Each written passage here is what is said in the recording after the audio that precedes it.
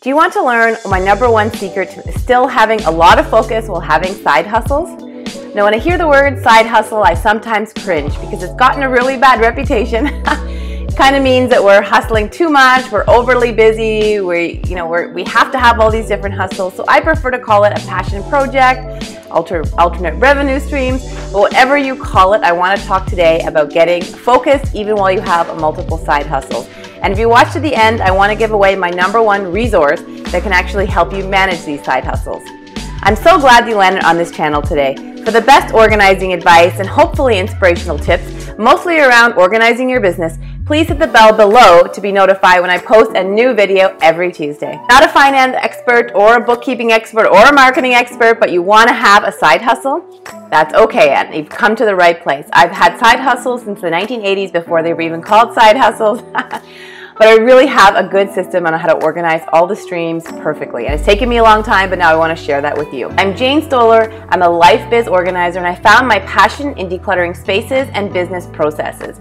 I've written 2 lifestyle organizing books, and for the past 10 years, I've been helping businesses organize the back end of their systems and processes to scale and become super efficient. And now I want to help you. I'm going to jump right in, and the most important thing is you have to know what your one thing is, and that is the most important part of, let's say, your current business or your current career.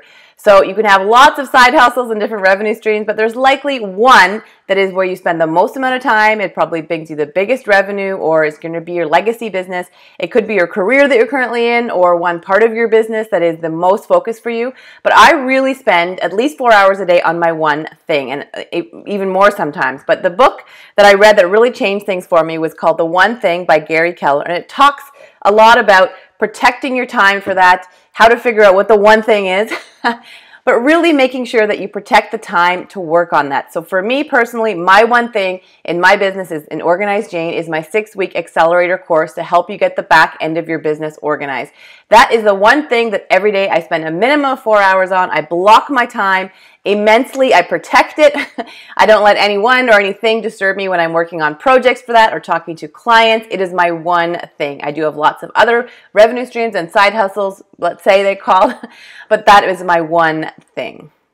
Now the second part, after we've determined the one thing and the amount of time you are or should be spending on that, I want you to do this second thing, which is called a time audit. And this is super important if you're going to have especially multiple streams of revenue or side hustles, whatever you call it, because you need to know how much time you have to devote to those before you even start something else, or maybe you're already too overloaded. So I'm really big on time audits because that's where you can really get down to the nitty-gritty of where you're spending your time in a week. And your time is the most valuable asset for any of these businesses or streams of revenue. So I encourage you to this week, look at where you're spending your time and see how much you have left over after you do your one thing. Is it 30 minutes a day? Is it 5 hours a day? What is it every single day that you have left over? And that can be transferred into your side hustles. If you don't know where to start on time tracking, send me an email. My email is just below here to jane@organizedjane.com, and I will send you a simple time tracking sheet that you can start using right away to track your time for a week to see how much you have left over. And I include both personal and business activities in my timesheets because that's how you determine how much time you have left over. Comment below on how much time you're currently spending on your side hustles. Maybe you don't know this because you haven't done the time audit yet. Maybe you just have a guesstimate, but give me just a current time you're spending on side hustles. This could be anything from, being a fitness coach, teaching classes, from selling beauty counter products to, consulting on the side. Whatever it is, how much time currently do you think you're spending on your side hustles every single week?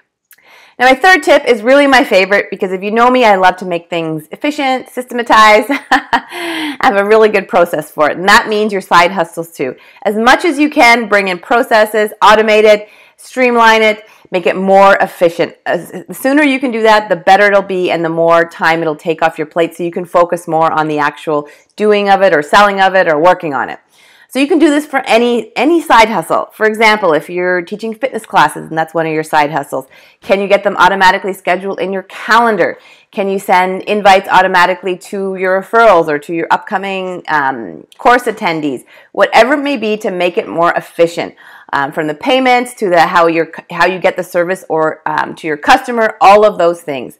As well, if you do a lot of social media marketing for the side hustles, you should have a way to be able to schedule those, get them more automated. And if you need some tips on how to schedule social media, you can link to this video, and I give you my top 2 tools to do that for any business.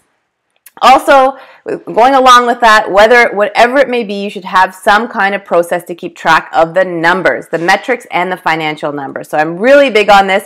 A side hustle too, you can do a lot of write-offs. You're likely going to be collecting some kind of invoices, and we forget often about it. So set it up in the beginning if you can. If it's already going, it's not too late. Link to this video, and I'll show you really simply how to get your accounting organized. This can be for any business or side hustle or whatever you call it.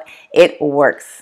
Now, as a thank you for watching, as I mentioned in the beginning, I want to give you my #1 resource that has really helped me change my life for my business, and it'll change your life for all of your side hustles, is really to get those receipts digitized. So if you link below, you can get my guide, and it's a simple instructions on how to start doing this, and it also gives you my top 3 recommendations for apps to use.